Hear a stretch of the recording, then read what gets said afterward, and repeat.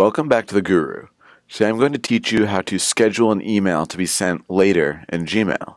So this can be helpful for if you want to reply to something, but maybe it's a Friday afternoon and you don't want the reply to be sent until Monday when they'll actually see it.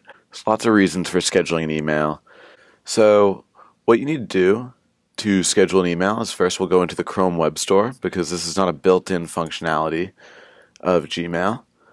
And we will search for Boomerang for Gmail, which is one of the more popular email scheduling tools. Although there are a few others. If you look at my other post, I review and compare all three of the most popular email schedulers. But we're going to use Boomerang for now.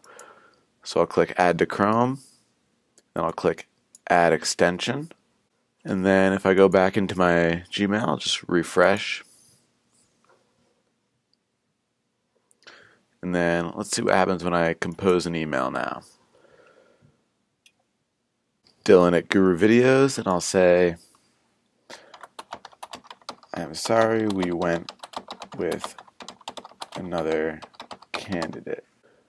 Okay, kind of a grim email, a rejection letter sent on Thanksgiving. So there's a send later button, which is, we click on this, and then we can choose the specific time we want this email to be sent. So since this is a Thanksgiving email, we'll send it on the 26th.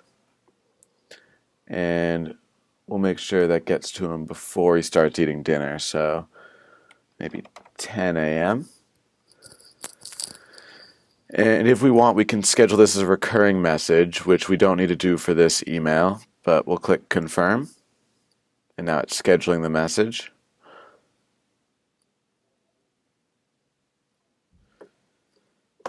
And so that email will be sent on Thursday, November 26th. So if we click onto this boomerang icon in the top right of Gmail, we can click Manage Scheduled Messages, so we can view what we actually have scheduled for ahead of time. So messages to send later over here, and we can see here's that email. So if we ever want to change the time or anything like that, we can manage that right in the boomerang interface. So I hope you found this tool to be useful. If you have any questions or comments, please let me know in the comments section. Thank you and have a great day.